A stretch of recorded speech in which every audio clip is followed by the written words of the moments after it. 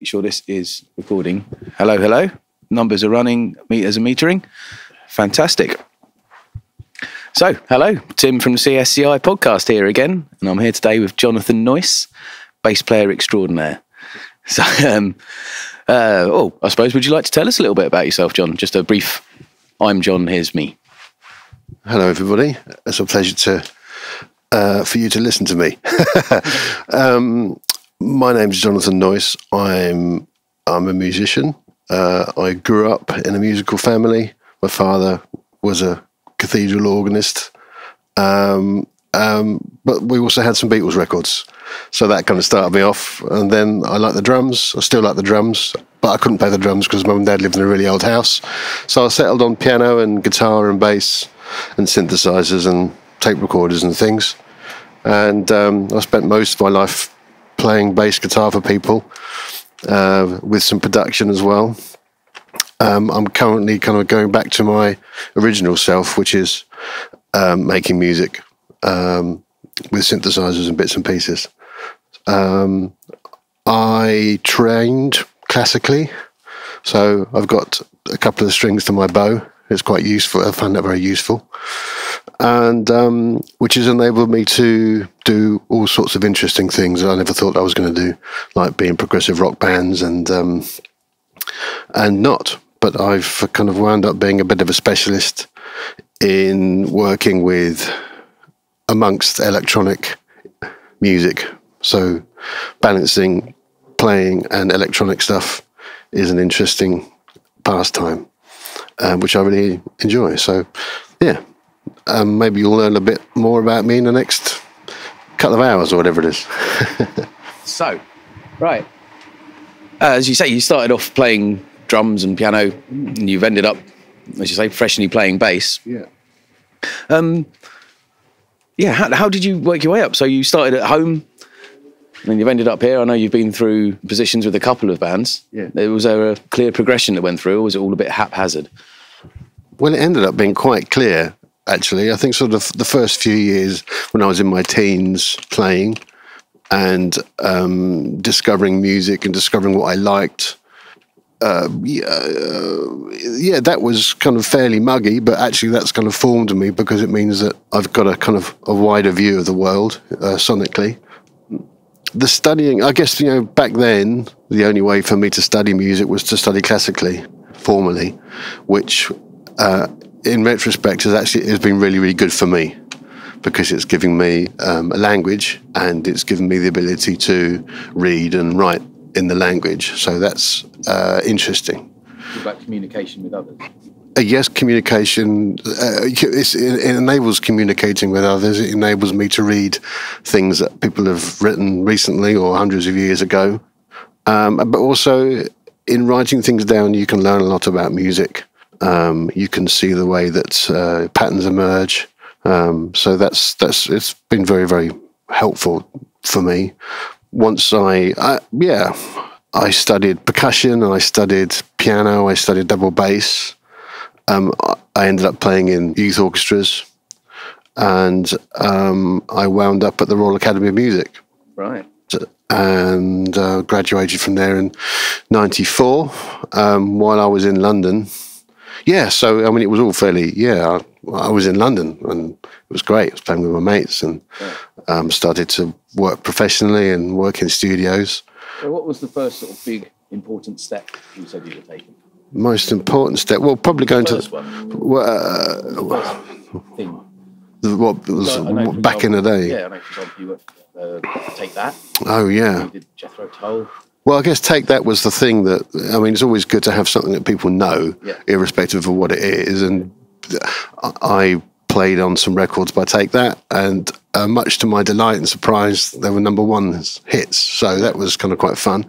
And doing that registered some kind of success with lots of people, and still today, if people know about the things that you do, then it's a kind of a tick of approval. Yeah. So those things were helpful. Yeah, that was good. And then I came out of college and pretty much joined Jethro Tull within the year. I was with them. That just so happened that David Pegg, their bass player, had left, and I was there at exactly the same time. Right place, right time. Yeah, so that was a big step for me to join them, and I did that for 12 years. Yeah. So that took up a lot of time, but that in itself is, it took me on kind of different journeys. Yeah. Met lots of people. Met Gary Moore. Struck up a friendship with Gary. Had a band with him that was really great. And played with the Divine Comedy, which was kind of slightly related, which was kind of like a breath of fresh air. Yeah. Actually, as much as I love the music of Jethro Tull, it was great to play something which was concise and equally brilliantly but differently written. That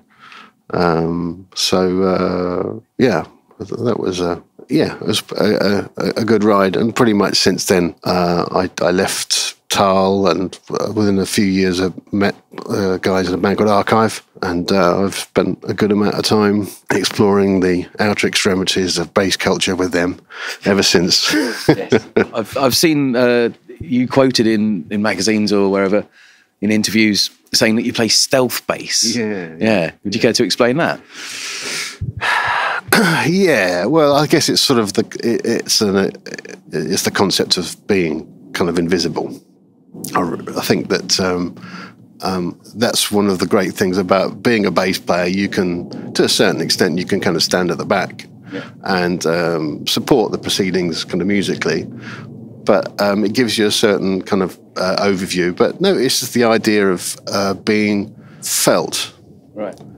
Or sensed, and not necessarily kind of be really in front, so to speak. Because I think that a question of playing, I guess it's sort of playing more intellectually than with trying to kind of keep the ego in check. I see exactly what you mean. Less showy-offy and more serving the song. Yeah, because I find that when people are showing off, I mean, unless you're a guitarist, guitarists are particularly good at showing off, which I'm not. It's just the things I like, particularly when you listen to recorded music, it's obvious. If the intent is wrong, it tends to kind of sit in a different way. If somebody's very aware about what they're doing because it wanted to sound good or be kind of super cool, then those sorts of things I think can backfire a bit. So the idea of stealth is literally to be felt or sensed, and not necessarily heard. Yeah. So I know alongside your music with bands that you've done a lot of soundtrack work for films. I can see how the concept of stealth bass would be maybe even more important in that. Yeah. Well, yeah, that's interesting. That's kind of, there's a whole different thing when it comes to working with picture. And it's even more textural than working on record, which is sort of my expertise, if you like. I think is sort of with texture. So doing the film work is interesting because you have to be kind of more oblique, and you have to kind of come at things at more like I studied at art school, which I didn't, Cool. Well, we have a list of questions here compiled by our fellow podcasters. So the next one on the list is, what's been your favourite project, favourite thing you've done musically, and why? Oh, that's tricky. There's been a few moments that have been really great. Recording with Archive, and one particular record we did, I've always had free range to do something, and I've taken that challenge very seriously, and I love it because I like to travel to the outer edges of the galaxy and look back at myself and wonder what the hell I was doing. But no, I think when it's a challenge to come up with something that is, surprises me. Yeah. Put it that way. And if I'm surprised by something or like something, then other people are going to be surprised. So recording a record which, in amongst synths and coming up with a dub line on a piece of music where you wouldn't necessarily expect it. So those kind of recording moments are really cool. I had a fantastic band with Gary Moore, which was just like riding in an F1. It was an extraordinarily powerful beast. Those are kind of two kind of things. But I don't know. I've done lots of. I really enjoy what I do. Particularly memorable shows, performances. Yeah, there was a show I did fairly recently with the Divine Comedy in 2017. We went over to Ireland, and Neil's originally from the north, but he settled in the south, and he's a masterful writer. Yeah. There's a piece of music that he wrote called Sunshine, which is about the Troubles, right. And we played in Derry, right, and to quite a serious audience, very quiet, but very attentive. And we played Sunshine and came to the end of the piece, and you could have heard a pin drop. It was quite an extraordinary moment. Wow. So those little things are memorable. But yeah, that's one of the most recent ones. Yeah.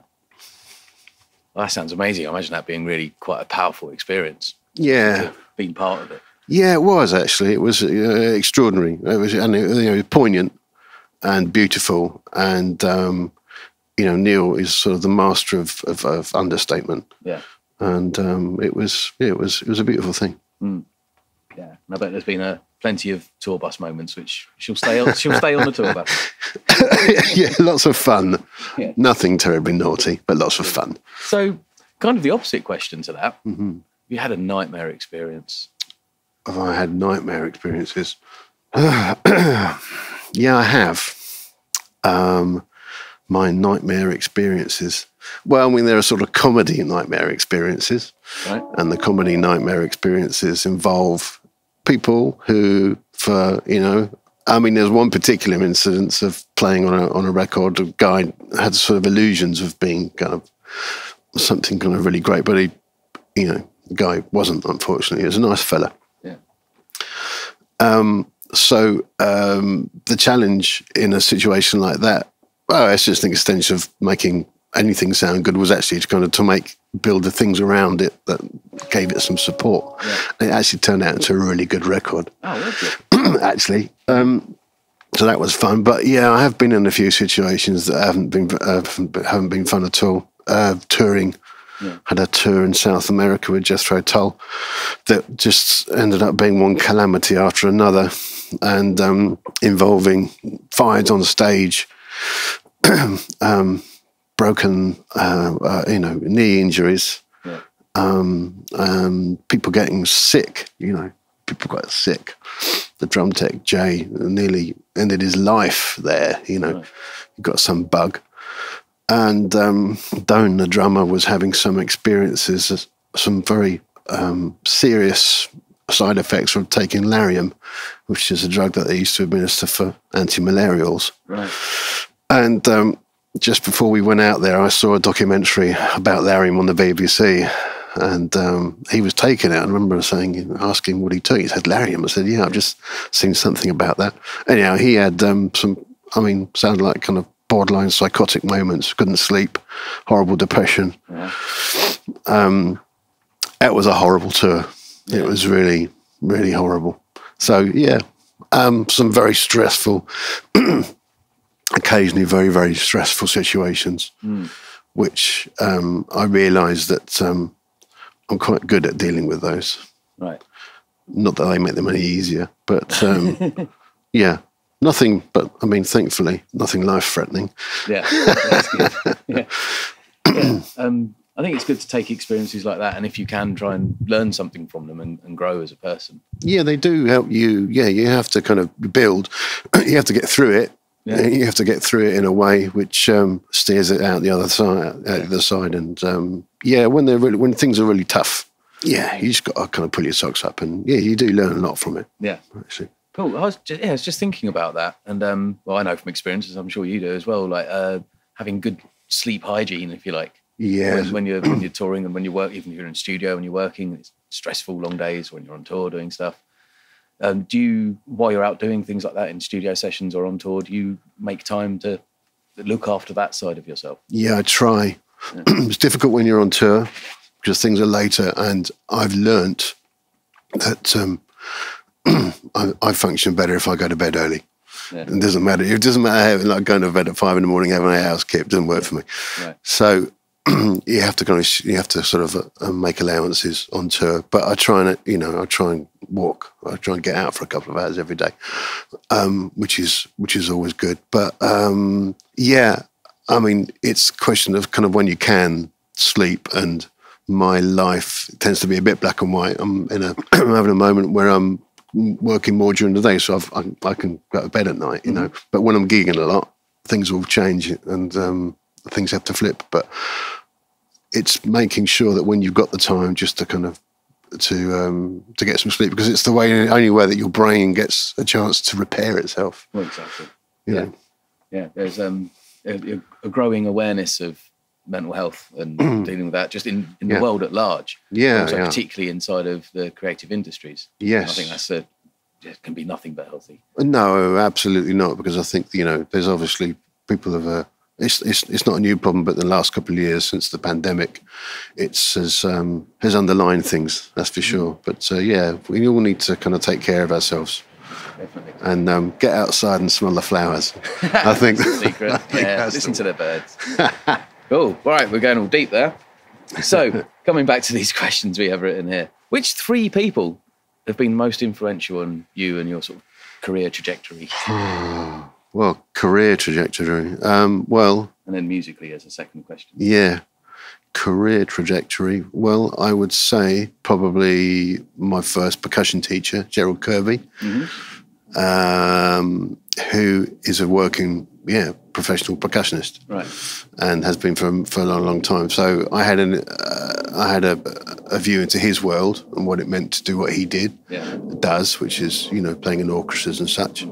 So I got to hang out and meet some people there, and then I guess kind of going to the Royal Academy of Music was a really big thing for me. But I would say that, okay, right, interesting. So yeah, I would say Andrew Livingston and Dave Lee, who produced the Take That stuff that I was involved with. Dave, they worked at the time they were working together, because Dave he's a very, very well-known DJ. But he goes out under Dave Lee, but he has many monikers, including Joey Negro. Right. So I got involved with Dave doing all the Joey Negro stuff, sort of 83, and that kind of, and we ended up working to Take That together. So that was a really important thing for me. But actually, kind of later on, I had a meeting I did some sessions with Global Communication, right, who are a kind of seminal British electronic act, right, Mark Pritchard and Tom Middleton, who are entities with, you know, separately, but they did a couple of great records. So we had a week. So this is back in the, you know, in the good old 90s, when there was, you know, people had the kind of foresight to kind of, all right, let's just go and spend a week jamming and see what comes out of it. So myself and Andy Gangadine went down, and Andy's a huge influence on me, I have to say. Amazing fellow, entity. So we went down to do this thing. So it was a meeting of minds. It really was a question of, right, we were curious about working with these 2 dudes whose world was completely different musically from ours, but it was actually vice versa. Right. So there was this kind of, it was like a conference, you know, a summit of things. They were keen to do exactly the same thing in the opposite direction. Yeah, absolutely. So, but still using the studio as a weapon, you know.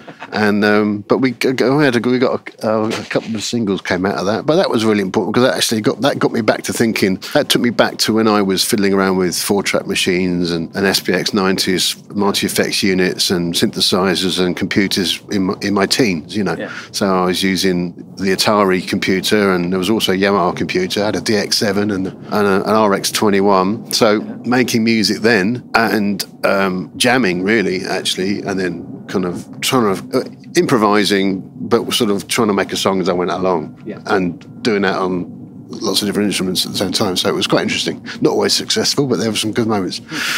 But that had a kind of a direct kind of relationship to what we were trying to do with global communication. So we were trying to do something similar, you know, back in 97, so, you know, 14, 15 years later.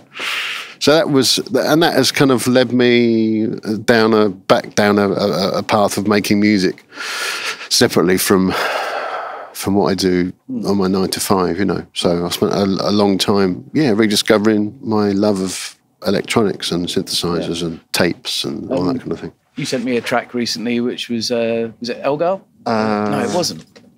You sent me a link on Spotify. Part? No, it was some classical choir singing in church. Rachmaninoff. Rachmaninoff, that was the one. It was the Vesper. not. I was going to say lament, but it wasn't a lament. G for someone. It's a vigil. Is it the? Anyway, my point was it's an extraordinary piece of Rachmaninoff. Yeah. You saying your father was a church organist. You must have been surrounded by classical church music. That being an example. Well, yeah, that's exactly. Yeah. Is that an influence? You're saying you electronic music and playing with prog bands, but is that classical world an influence on? Massively so, and I realise that more and more. I think vocal music. My dad's sort of love of vocal music is something that is deeply imprinted on me.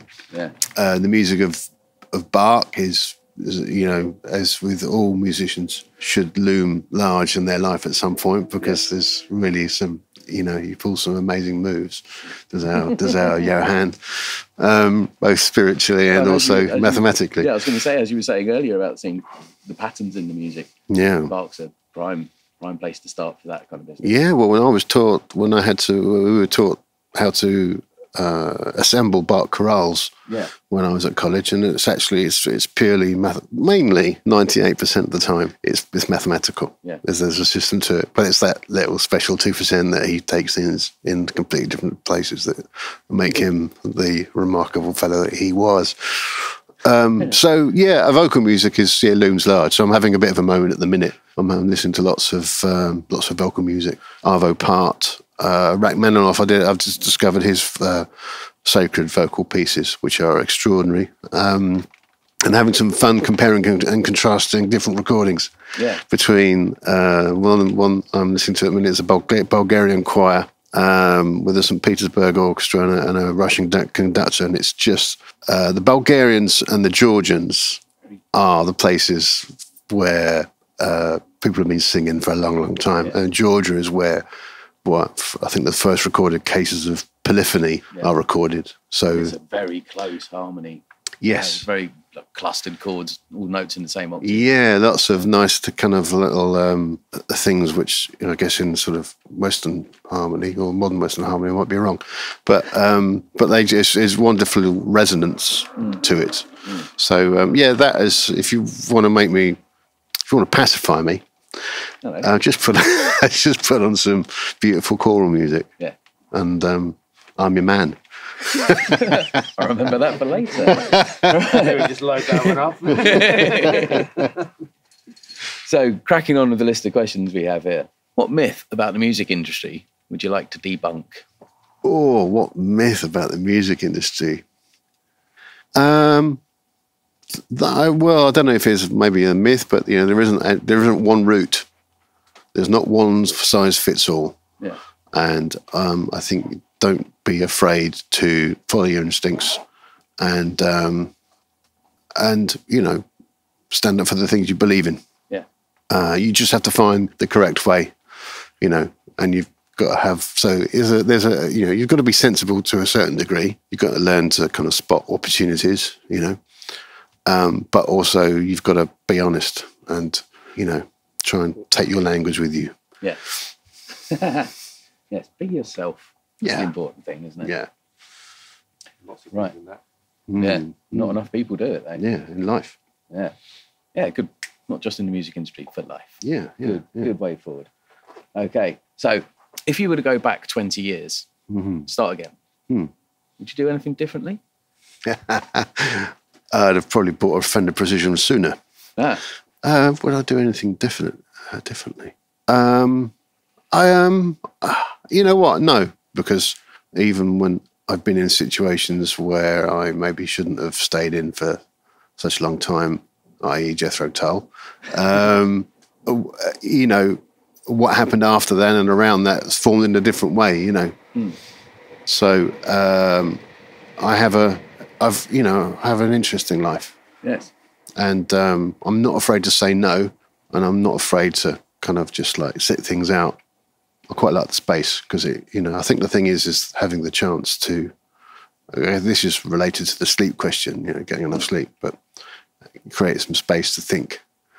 because you can't run around like a headless chicken all the time. No. Because things don't get done properly. Yeah, exactly. And you end up becoming confused. Yeah, and it can happen surprisingly easily when you don't expect it as well. Sure. Yeah. There's nothing, you run the risk of burnout, and Yeah, you don't end up putting your all into the various projects because you're just spread too thin. That's right. So I think, meditation is a good thing. If you can do that to start a day, is a brilliant thing. And, I try and get out around nature. I'm all right in just taking a day off, Yeah. I'm lucky enough to be able to do that. Mm-hmm. But I took a day off today. Sun was out, so I went into London and took photographs. Very nice too. They're all blurred, but I'm very happy. They look like after the beers. Yeah, that's right. It's the head. So if you wouldn't do anything differently, would you say your career would be one that you would advise someone to follow? I think there are things that I think there's an approach that I've taken which I think is still valuable. And I think that the big one being studying classical music, because I learned so much from doing that. I learned about, I discovered, even though, music at home was classical music, but, I learned about classical music history, studying that. And I think it's a really solid, it's all applicable, to all music. This is what you were saying earlier about there being a language amongst musicians as well, and being able to speak the language. Yeah, absolutely. Yeah, sometimes it's not easy to find a common language, but if you're able to express yourself or explain what it is you're trying to do, then that's always a good thing, I think. I've seen recently there's been several plugins come out, one after another. Seems to be a trend of you see people in forums saying, you don't need to learn music theory, that's for nerds. Load this plugin and there's chord progressions listed by genre and mood or whatever. And I find just that putting sounds together, which in some ways is a viable form of music, and sampling and things like that. So, well, absolutely, because as we know, we're able to look back and enjoy the music of Tricky and Massive Attack and stuff. We know that's all good. What was the question? About rather than you were saying about learning music theory, learning about classical music, to piece together. You're saying learning that was a valuable thing. No, it's fundamental, and also there are people that are now using plugins to do that for them without having to have the understanding. Yeah, well, see, I think that learning a language stays with you for life. I was watching somebody today talking about that, about how he was learning a piece of equipment and it was equated to him learning English, because I guess he's of Spanish origin. And I thought that was absolutely right. But and also, it's the way that you internalize language, and, you can use that language to figure out problems. It gives you so much, even with basic information, really basic stuff, it can give you, everything's in the basics. Yeah. It gives you everything right there, be it, a triad, a major triad or a minor triad, or how a bass line works, or, how percussion works, all that kind of stuff. Would you say it opens up creativity? Yeah. Having that knowledge in the background, that you can actually not get blocked in a path. Because there's a certain amount of knowledge I have which stops. Without learning something in the background of how I got to that stage and progress it, but I can't ever step forward. You just have to keep at it, I think. It does, I think there's that, I remember there's quite a common question of people coming out of college and feel that they were kind of constrained by the amount of technical information that you learn, and I heard there's a great quote by Charlie Parker, the jazz sax player, bebop guy, and he said basically, you have to learn everything and then forget it, right? And that's when a different school comes and you've got to piece together in your own way. Exactly. Yeah. So rules are great, and it's like you can't have maths without equations, can you? Yeah, exactly. So sort of following on from that, in a way, I suppose, do you dedicate any time or much time to practicing your scales and your modes and your licks? Yeah, I really kind of, the thing that I try and do every day is really kind of the simple stuff. Yeah. So I play, I play around with scales, some modes, arpeggios, and those are they're good for the ear, but also it's important to keep, particularly my fretted hand. Yeah. Because on the guitar, that's where most of the sound comes from. So trying to keep that in check. But I also try and play a bit of Bach as much as I can, because that is it's kind of transcendental, meditational as well. But I try and do that. I try and do that as often as I can, and then I faff around, or I remember Eric Roach saying, I used to work for a chap called Eric Roach, and he said about practicing up and down the neck, doing exercises. For him, the most important aspect of doing that was his fingers learnt where the notes were, where the sound of the notes were. Yeah. So then when he was improvising, he could go from brain to the guitar making the noise without having to think about where that was on the fretboard. See, that's the purpose. That's the purpose of learning the language, so that you can do that. Yeah. So that it becomes conversational, and because that's where you're doing things without thinking. That's where there's magic there. Yeah, I can dig that. Yeah. Thank you, Eric. Yeah, nice one, Eric. Right. Oh, right. Here we go. Recently, one of our students described the music industry as being an old white men's club. Yeah. And there was a conversation we had about diversity in the music industry, and representation of genders and so on and so forth. I think certainly that the foundations of the industry are that, as is the corporate world. Things aren't anywhere near as austere as they used to be. Yeah. Thankfully. And in the last 20 years, there's been a bit more kind of renegade action, much more kind of street stuff. And, we live in a world that thankfully is enlightened to things. And this generation are the future. And, I think with that attitude, the future's bright, I think. There's a place for everybody. There's never not going to be those people, the Svengalis. And there is some kind of mechanism at place, in amongst all this, the very, very diverse way in which music is created and marketed and such. But I guess, everybody's trying to do the same thing, which is to get people to listen to music. Yeah. And that's the interesting challenge. So that's coming back to my point of finding your path. Yeah. That's what you've got to, that's the tricky thing, it's a great challenge, I think. Yeah, definitely. And there's, I think, I can't remember the statistic off the top of my head, but women are hugely underrepresented in the art, the creative industries in general. Yeah, In the music industry, it seems more so. Yeah. The times are definitely changing. Things are afoot. So with that sort of diversification in mind, if you like, is how do you think the music industry or the creative industry could be more opening and encouraging of that? Well, it's a bit of a big question, that one. Yeah. I don't know, I would say just people have to just carry on being open-minded and curious and just that, I think there's a place for everybody. Yeah, I think that the change is going to come as the new generations come in. Definitely, because the old guard will fade away. Well, yeah, quite. I think there's obviously kind of sections of the old guard that have picked up on the positive benefits of everybody being together, and that's the whole point, But it's definitely in the hands of our kids, and it's good. Yeah, nothing is set in stone. Yeah, and when it's time to change, it's time to change, and we're witnessing that right now.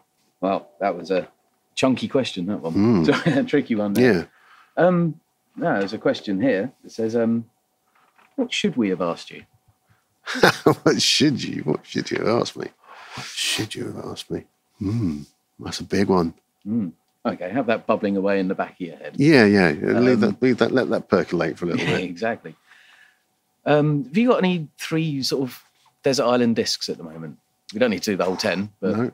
Okay.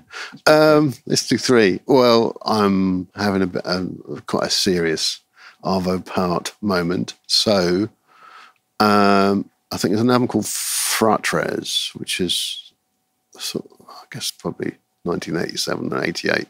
And it's got some really key things on there. Yeah. But it's brilliant.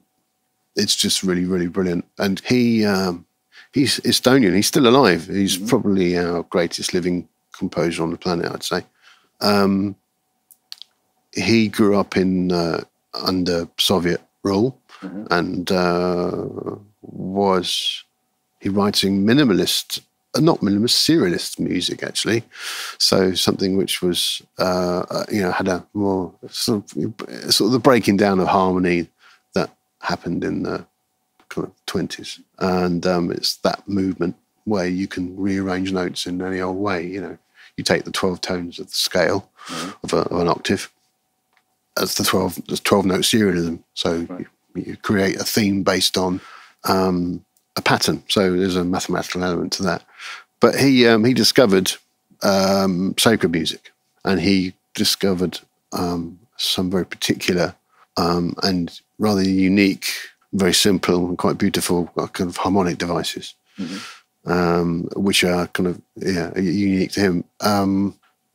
So it's going back to kind of the question of the relevance of understanding the technicalities of what you do. You know, there's a lot to be learned from his music as there is in Bach. There's lots of numbers and movements and maths, slowing things down, etc. So that record is really, really high on my list. I've always got to say that the White Album by the Beatles is the thing. That's the thing, the greatest thing that in my life. It's probably the greatest piece of work there is, I think. So that record, I grew up listening to that, and I think it's extraordinary. So is Rain, by the way, but by the Beatles. Third one, what would be the third one? Well, it would probably have to be something like, I don't know, I'm thinking electronic. I really, really, really, really love Aphéx's Siri album. Is it Siri? Cyro. I think that's a brilliant record. Circle with the green in the background. Yeah, I think that's a really, really, really, really great, smart record. You know, somebody said, when In Rainbows came out by Radiohead, I heard it said, and I agree with this, that it's sort of what's the best, you know, somebody asking a question at the time, what's the best Radiohead album to get? Well, the current one, because it's sort of the most Radioheady one, funnily enough. Apparently it's a very difficult record to make for them, but it's a really good taster of a slightly watered down but quite brilliant, still brilliant, a kind of quite a cleaner version of Radiohead. I'd definitely say it's my favourite Radiohead album. Really? Yeah. Wow. Yes. Well, that's a big question. That's the question you should have asked. What's the best Radiohead album? I'm going to answer that one in a minute. So there's that. Also, you know, I think John Hopkins is, you can have a whole podcast about what I think he's trying to do, but I think he's very, very, very clever. He has had a classical training. Yeah. He was a pianist, and he has taken his love and knowledge of music and done something quite extraordinary with it. He's very, very, very good with dynamics. Yeah. And on record, but I went to see him playing at the Royal Albert Hall a couple of months ago, and that was quite extraordinary. So he's brilliant because he's tapping into something.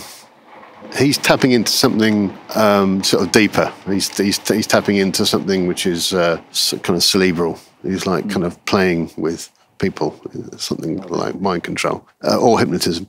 So yeah, but you know, sure, yeah. Boards of Canada, you know, some Boards of Canada records. Yeah. Rachmaninoff, Chopin. Yeah, anything. Lots of things. Lots of things, yeah. I'm surprised you didn't say Square Pusher. Well, I was going to say Feed Me Weird Things, so I will. Feed Me Weird Things is an amazing record. Yeah. Yeah, it's really, really, really great. What's interesting now, they've just re-released it on vinyl. Yeah. Of course, he's a 90s artist, as is Aphex, but I think this is the first of his classic batch of albums that have been done for vinyl. Yeah. So he's had a lot of oversight of that project, so it's got some nice insight into what he was doing, why he was doing it, and how he did it, which is quite brilliant. He's a Square Pusher, somebody that everybody needs to have a listen to. Square Pusher and Aphex Twin are two peas, but very, very different peas in the same pod. Yep, I completely and utterly agree with that. Go on then, John. What is your favourite Radiohead album and why? Well, here it is. The one that had the biggest effect on me was OK Computer. Yeah. Because I heard that when it came out and it just blew my mind. The Bends I really love. Yeah. because it's a guitar record. Yeah. And it's a really, really great record. And it sounds fantastic. I like the kind of records, the interim records between, oh man, Kid A and Amnesiac. Kid A is amazing, man. That's an amazing record. That's probably the greatest record they've done. It's probably the greatest record they've done. Yeah. I think it's the most groundbreaking. Yeah, I'd say that. But the ones that come after that are really, really great. But I love Moon-Shaped Pool. Man, yeah, I love that record. Have you seen the online exhibition they have? It's recent, isn't it? Yeah. With Stanley Donwood. Is it? It's all about the art. Yeah. Yeah, I think it's a virtual art gallery that you can wander around on your computer. No, I didn't know. I mean, of course, that's the sort of thing that they can do. No, I haven't seen that. I was just going to look up the track listing for Amnesia. Johnny Greenwood, right? There's somebody that studied classical music. Another one, yeah. Doesn't know any Deep Purple solos. Doesn't know the band. Great. Love that. Absolutely love that. Absolutely love that. Ah, right. Okay. Talking of Radiohead, I associate Radiohead with Nigel Godrich. And I'm personally, I'm a big fan of producers that have a definite sonic fingerprint on the band they work with. Strong idea. Yeah. When you're producing, because you also do some producing, is that something you intentionally do, or would you say it's a side effect, or do you not have a sonic fingerprint? Well, no, I think I do, because I think that part of when you're producing, at least there's all sorts of different ways that you can produce. You can be a producer, you can be an engineer producer, you can be somebody that writes string arrangements. Yeah. But what I tend to do, I have a little bit of an arsenal that I bring along, and that tends to be a few set pieces that I know, bits of gear that I know, and I know that I can get different sorts of results using those things. So I tend to carry a Moog, a Space Echo, my machine drum, which is a electron machine drum, which is a Swedish-made drum machine, which is fairly extraordinary. Yeah, it's quite remarkable, actually. It also samples in a very basic form. You can do some kind of wonderful, kind of crunchy things with it. And the other thing, I've got a Yamaha CS15D, which is really great for atmospheres and things. So that's what I tend to take. I've got some other things that I kind of bring with me, but I always bring my Space Echo. I've got another analog Echo by Bug brand called the PT Delay, which is it's a bucket braid. It's a chip. The Bucket Brigade was a chip that had lots and lots of capacitors on it. Yeah, the original, and each capacitor, every time there was a clock cycle, capacitor would pass its charge on to the next one. Yeah, literally like a bunch of guys passing buckets. Well, you can hear that, when you start the top end would disappear. Yeah, so it gets muddy as it goes. And it's a very distinctive sound. Like tape, tape does something similar, but completely different. So you have one of those. But yeah, that's and a bass. Funny enough, when I'm producing, the bass is actually the thing I'm least bothered about. Right. So I tend to play completely differently on things that I produce for myself, which is quite interesting actually, because there's, I was trying to figure it out. Why is it I play differently? I tend to play much simpler, in a much more kind of classic way, a bit more like Klaus Voormann on Imagine, for instance. Who's very, very good at just playing the simplest thing going. Okay, he's amazing. But when I'm playing bass for other people, I tend to, I don't know, maybe just have a bit more fun, maybe, or a different kind of fun. Well, seeing as we've started, we might as well carry on talking about gear. Yeah. Would you like to talk us through your bass rig? Gear, right? Gear. Well, bass gear. There are kind of. I've got some workhorse things, right? But over the years, I've ended up kind of dishing almost all of those and using things that I felt were more characterful. Yeah. And I really love the sound of an old Fender Precision, so I have one of those. And flat wounds on. They're half rounds, actually, which is halfway between a round wound and a flat wound. It's a little bit brighter, and it was a more unusual sound, actually. I like it on those basses. I've also got a 1961 Fender Jazz, which is sort of similar but different to the Precision. Those are the sounds I really, really love. I love that. So those are kind of the things that I tend to take everywhere with me. I have a little collection of old Wall basses, which were made for me, which are wonderful things. The Wall were, I guess, the English equivalent of alembic, born out of the live music industry. A high-end instrument. Yeah, it's a high-end, it's a properly kind of handmade well, that's a classic piece of kit. So I have some of those. I've got some, got Hofner bass. McCartney style. Which is a McCartney style thing, which is really great. I love that. Use that quite a lot. Just had a bass built for me, which is a bit like an old Gibson EB2 by John Case, which I'm taking. That big semi-hollow body. Yeah. Fretless basses, some acoustic things. But the things that the first really good instrument I had was the Yamaha bass. And that bass is still my favourite bass. It's only it was sort of made in Korea. Made in Taiwan, and my 17th birthday present. It's a BB 1100S, and it's such a great bass. Yeah. Yamaha is such an interesting company because they really, I think the thing about it is there's something very human about what they their best things, and they get things right. They the way that you interact with those things works in a really, really nice way. But they've done something really smart with that bass, because I realised that I used to cut my first professional recording sessions using that bass, and I used to plug my bass back in the day. I used to plug my bass straight into the desk, and it sounded killer. And that, which is exactly what Nile Rodgers did, right. And Bernard Edwards of Chic. They used to plug their things, so you get a very direct sound. The instrument works in a slightly different way, and it's nice. It's really, really direct. There's no amp, you just got the board. It's great, exactly. So you can have some fun with with your Neve channel, whatever. So that was really, really, So I've got another instrument which they've made quite recently called the BBP 34, which is an amazing bass. It's handmade, and it's like their version of a Fender, right? But it's kind of got its own thing. And it's just such a good instrument. I can't believe it. I want to get a 5-string version of that because I've got a plan, and it'll sound really, really, really great. Okay. So that's kind of what goes on with those. And then I've got some old amplifiers for recording. I've got an Ampeg B15, which is a classic kind of 60s flip-top bass amplifier. I've got a Wallace amplifier, which is built by Ted Wallace, who built amplifiers. I guess he was building during the war. Mm-hmm. He was a military man and built amplifiers for all the studio guys in London. And I inherited mine from my double bass teacher, Jeff Klein. Wow. So it's got... I think he also inherited it from Lenny Bush as well. So it's got some heritage to it. But it's a really brilliant amplifier.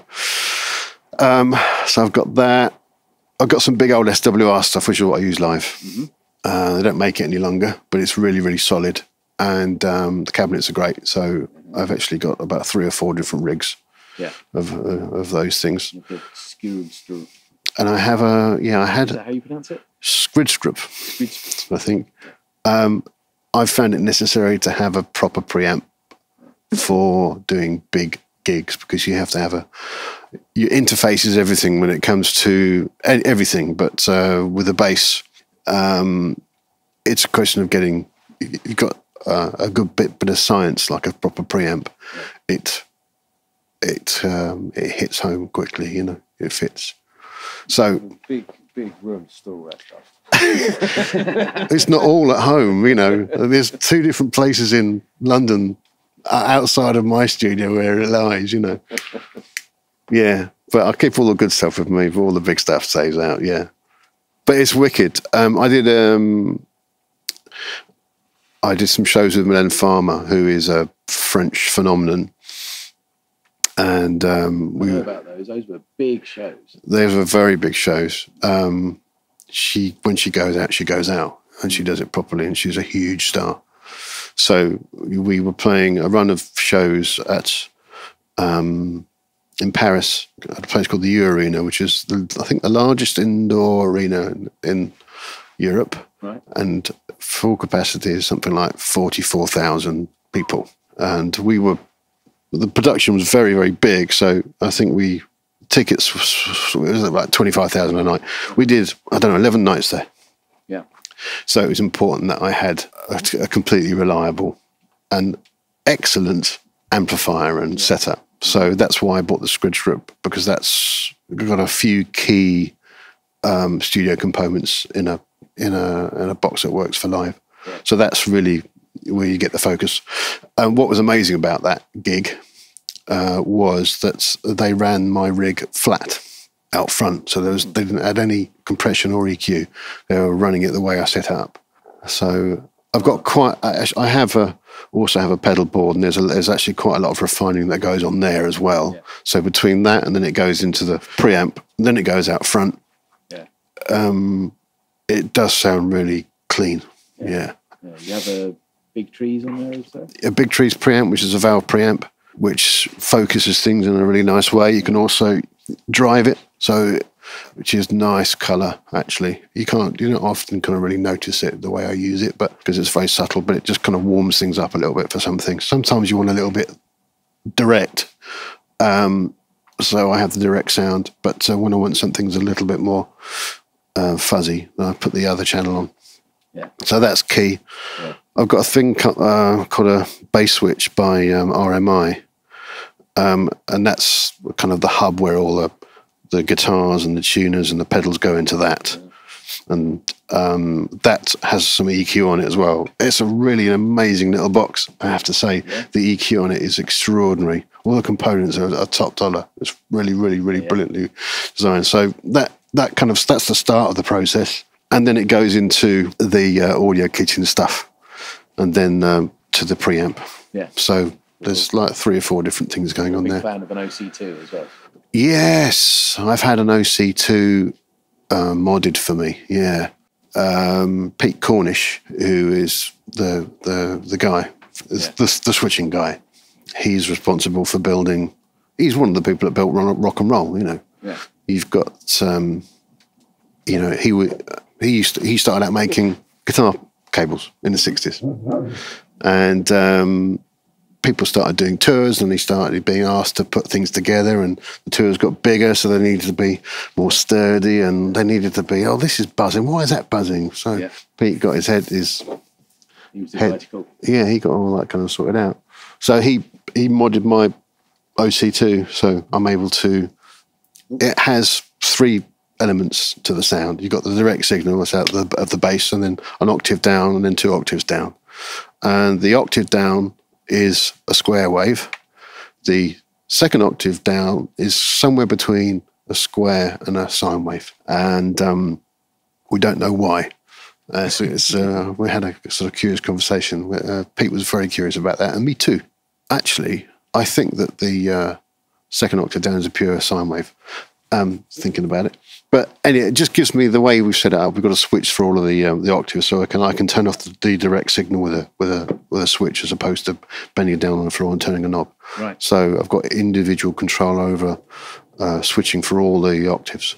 That's that makes life much easier. I can imagine for the average bass player having 2 octaves down being potentially overkill, and why the hell would I want that? I'm playing a bass anyway. Yeah. But then when you're playing the scale of the shows that you're playing and the size of the PA systems, that is reproduced, those super low frequencies. Yeah, it works. It does work. But also, it's also for texture as well. You have to know what you're doing with it. You can make it sound small, If you stick enough distortion on something, it'll sort of compress it a bit. Yeah. So, working with a big system is a joy, Yeah, another texture to play with.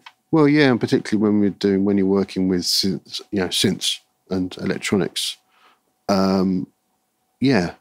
things tend to be quite bold production-wise these days. They're quite rich, maybe a bit too so, but it does mean that it's an opportunity to step up and explore without actually getting the moog out. Yeah. Cool. Well, jumping back to our list of questions, because why not? Yeah. You being a bass player, is there any particular bass player you think our students should check out? Yeah. You can say Jacko. No, I'm not. No? No, I'm not. There's a few different people. McCartney is number 1. Always. Yeah. McCartney is the guy, man. He's a genius. He makes everything look so easy, because what he's brilliant at. He's so hip to you've just got to be in the moment all the time. Yeah. And there's no do it later, it's do it now. That's the way he operates, and he always does that. So that's why he makes things look really easy. But it ain't easy, man. So he's a genius. So, yeah, check out Rain by the Beatles, and check out Paperback Writer, and the Magical Mystery Tour album. It's one with Penny Lane on it, isn't it? Yeah. That's a juicy piece of music. Yeah, that's wonderful. There's a fella called Jimmy Johnson, who is an American guy, and I've heard him. He's famous for playing with, he was signed to Apple in the late 60s. I can't remember the name of the guy. Anyhow. We'll check him out. Yes, he's great. He's great, guys. But I've also heard him do things with Alan Holdsworth, and he just is absolutely amazing. I think he's so brilliant because he's a very, very lyrical player, and I guess we know what he's doing. So the Alan Holdsworth album called Sand, and there's lots of stuff going on. Alan Holdsworth is an amazing melodic musician, and Gary Husband in the background playing some incredible drums and some kind of synth textures. And the thing that glues it all together is Jimmy. And he's what he's doing is a bit like kind of walking bass. He's just creating something for people to kind of latch onto. But he does it in such a lyrical way. It's just absolutely incredible. He's got an incredible tone as well. Mm-hmm. But he's wonderful. He's really, really brilliant. So there's, and so I guess similarly is Larry Klein, who is a wonderful bass player and producer and arranger, and appears on some Peter Gabriel albums. John Giblin. Right. John Giblin is absolutely worth a mention. He's a great fretless player, but he's famous for playing on all sorts of stuff, but including Kate Bush's material. Right. He's a wonderful player. Mm-hmm. He's really, really great, man. He just goes so deep. Yeah. Eberhard Weber, who's more of a sort of classical European classical kind of jazz, but he used an electric double bass and used to do things with loops and stuff. You also hear him on some Kate Bush records. And there is Mick Kahn, amazing fretless player from Japan, really out there on his own. Larry Graham, the other end of the spectrum. Okay. Prince, man. Prince, man. Prince looms probably larger than Radiohead in my life, or as large as Radiohead, yeah. So Prince was an amazing bass player. Yeah. One-man band, he was an amazing everything player. Yeah, he was extraordinary. God, man. Yeah, it's just really incredible. Yeah. Victor Bailey. Who's that? Victor Bailey is the guy that joined Weather Report after Jacko. Right. And he's amazing. Big boots to fill. Big boots. Yeah. And, difficult job being in Weather Report anyhow, without any of that kind of crap going on. Yeah. But my goodness, following Jacko, what the hell? But Victor has had so much of his own stuff going on. Mm-hmm. And it was something really, he was really street, he was really hip, but absolutely brilliant, really wonderful player. So yeah, he gets a big thumbs up from me. Cool. Yeah. Groovy. Yeah. I'll definitely check some of those out. Yes. As many of them as I can remember. Yes. Right. So we're coming up for probably some time. So a couple of last questions. Yeah. Wicked. What do you see the future of music being? Or the music industry, or just, in general? What's going to happen? Well, I don't know. People still want to see gigs, don't they? Yeah. I think that's never going to change. How about the way that people experience music? I don't know, but it's sort of, people experience music in a slightly different way, I'd say. But well, I suppose on the technological side, there's the whole Atmos and the whole immersive audio thing happening. Yes, those things are very interesting. There's a TikTok element to things. There's a TikTok influence on the way that kind of some music is made. That's for sure. You know what? You can't really change that much. I think there are maybe some things with delivery and the way that people interact with technology and music on a domestic level that might change. But I think that people want to hear music and you know, there's broad scope for all sorts of stuff. Yeah. People want to go and see gigs as well. Gigs is maybe it's where gigs will change. Maybe because things have changed a lot. See, I asked Since Philippe, the front of house Philippe. Asked him the same question, yeah. and he was saying he engineers big stadium shows, and he was saying it's going to be less and less when you go to a gig about having a big PA system and having lots of little, Really? just putting sound in places. That's interesting. Yeah, so that's Change amazing. experience. Yeah, that's kind of quite avant-garde, isn't it? I quite like that. Yeah, I think the live music thing will continue to evolve. You know, it's really interesting when you see the people doing the really, really big shows that are interested in stuff and they've got the budget to try out ideas, because those are actually very, very innovative things. Yeah. The Muse shows and the Radioheads are always kind of got some good stuff going on. And that's an old tradition as well. I mean, the Grateful Dead with their wall of many speaker systems. Absolutely, yeah. Yeah, you know, and Alembic came out of all that culture, you know. It's very interesting. But yeah, that's, you know, these are the people that, like I say, built rock and roll because it was necessary. Things had to change. They didn't have big enough PA. They needed better PAs, you know. And then all the other stuff that comes with that, better amplifiers and louder things and more focus and, you know. Cool. We have one last question, John. We asked you about 3 Desert Island discs. So out of all of your equipment, you have 3 Desert Island pieces of equipment. My Moog. Which is a Voyager, is it not? It's a Moog Voyager, yeah. I bought that in 2003. I've done all sorts of stuff. I never thought that I'd sort of have some kind of a side career as a Moogist, but it turns out, yeah, is that a thing? Yeah, I've become a Moogist, which I love it. I love the Moog. It's such a brilliant instrument. You know, and the reason why it's so successful is that everything's in front of you. All this, exactly what you need is right there in front of you. You can play a note, and then you can fiddle with it, and that's the genius of the Moog, of the mini Moog. It sounds killer. I love it. Very, very creative tool. It's just magnificent. So there's that. There'd have to be a bass in there, wouldn't there? That's difficult. So I really loved. Yeah, I have 2 old Fenders, and the Fender Jazz is a 61, and that's more. I bought that more recently, and that's just absolutely wonderful. It's wonderful. Yeah, I love it. I love it. It sounds so rich and fat. I love that bass.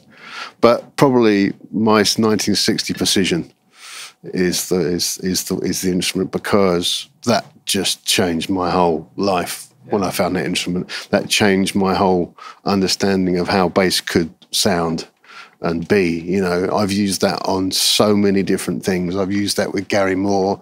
I've used it with Archive. I've used it in traditional kind of rock and roll settings and blues settings, and I've used it in electronic settings and on soundtracks for films. You know, going back to the discussion earlier about films, the thing about that is texture. So having an instrument like that, it sits in a different way from like a normal Fender Jazz would. So that's part of that arsenal.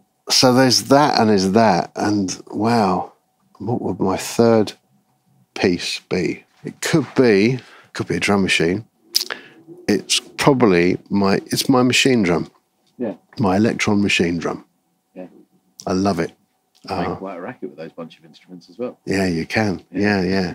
I have to say, there's an amazing little thing by Teenage Engineering, which is based on the Microtonic drum machine. It's a thing that's like the size of a calculator, and they've ported the sounds of an app onto this chip. Right. So it does, 50% of what the app does. And it's by Sonic Charge, the app. Sonic Charge, a Swedish company. It's called the Microtonic. It's the greatest drum machine of all time. Mm-hmm. I would take that with me. That's what I'm going to take. Yeah, because it's an analog, virtual analog drum machine, but it sounds so killing. The sounds of it, all like single oscillator voices, Yeah. So very basic. I've used it for creating like bass sounds and stuff. Mm-hmm. You can do weird stuff in it. But it swings in a really great way. Yeah. Daft Punk used on a few things. Yeah. But yeah. There's something very particular about the swing on drum machines. Yes, the way they all sit in different ways. I had a big argument with a friend of mine, keyboard player friend, because he said it was a load of old hokum. And I said, no, it ain't, mate. And there's just a couple of different things going on, actually. Yeah. It's the way they clock. Right. And Roger Lynn is very good at that. That's one of the things that he understood. He's a very interesting fellow. Yeah. When he made the Lynn drum, it has some nuances that make it sound like it does, which we've come to appreciate. There's that. The other side of it is the output amps. Right. So the preamps that are in there, which colour things in a way, like the SP12s, and also you've got bit reduction as well with those sorts of things. But with the MPC 3000, that has a very particular thing. That's partly down to the preamps or whatever the output. Digital analog converters or whatever. Yeah, exactly. Yeah. So, but that's I love drum machines for that, because there's a whole world of character there. About swing on them. My understanding of it was back in the day there was the Yamaha swing and the Korg swing. Yeah. Which is like your 1, 2, 3, 4 in a bar. Yeah. One of them would drag them that way, and the other one would drag them that way. Yeah, yeah. Different swing. They do it in different ways. Yeah, right. And then Roger Lynn, when he made that machine, it does. That's like a central point, and you can swing positive. Yeah. It's moving those two. Yeah.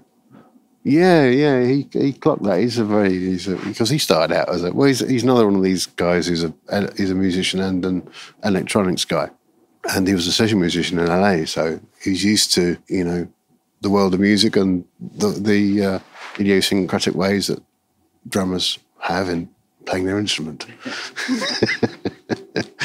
So, but he clocked. But I think the thing is, he clocked what it sort of gives the illusion of something feeling a certain way, and he did that. He had his own way of doing it, put it that way. And that Lindrum snare sound is the sound of Prince.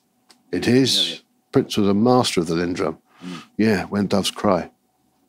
Cool. Yeah. Well, thank you very much for spending some time with us this evening, John. My pleasure, Tim. Where can our listeners see you next? You can see me next somewhere.